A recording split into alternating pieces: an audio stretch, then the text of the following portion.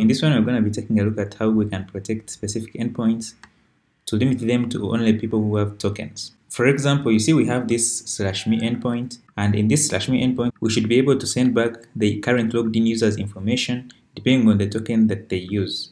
By the way, one thing I noticed up front is create access token might not be something we use down here. So yeah, this should have been create access token. So just a mistake I just saw. So let's continue. So from Flask JWT extended, we also have a decorator called JWT Required. So we're going to import JWT Required, and whenever you want an endpoint to require a user to first authenticate, so we're going to do a JWT Required, and then that's going to make sure that, if a user tries to come here, we are going to tell them, hey, you're not using a token, so please first get a token. For example, now if I went to the browser and went ahead to /API v1me, notice how we get missing authorization header. So without this, a user would still be able to access the route. So if I come back, you can see that it works. But with this, a user will have to first authenticate. So let me bring up my Postman again. And for us to authenticate, I'm going to create another request. Let's say like here. And this one, of course, is going to be going to me.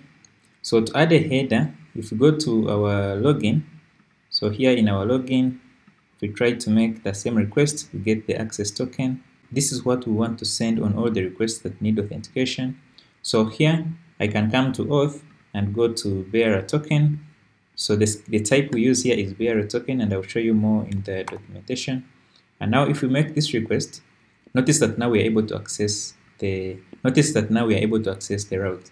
So if this token is malformed or it has been tampered with, you should be able to see that the token was not correct.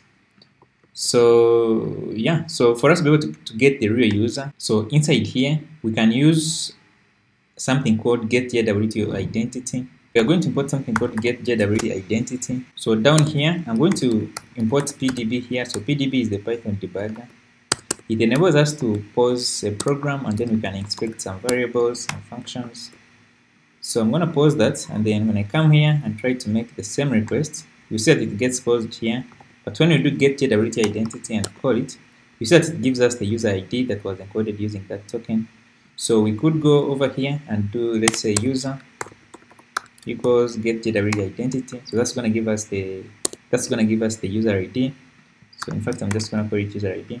Then we can go ahead and now query our DB to get which user this one is. So we can do user.query.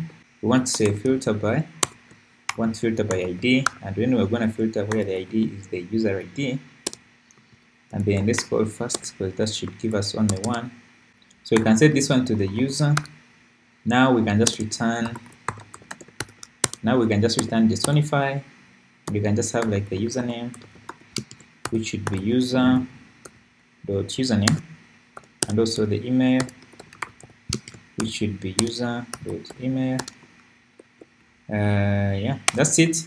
If we go back to Postman and make the same GET request, notice that we get the user sent back to us. So let's make sure we are sending the status code, and things should be good. So that's how you get the current logged in user. If you had like a profile model that had like more information, you would get them here. And also something I should mention probably is the application we're working with here is pretty simple. But if you had like large amounts of data, you literally might not want to be doing like user.name. You might just want to serialize user at glance without having to get the attributes.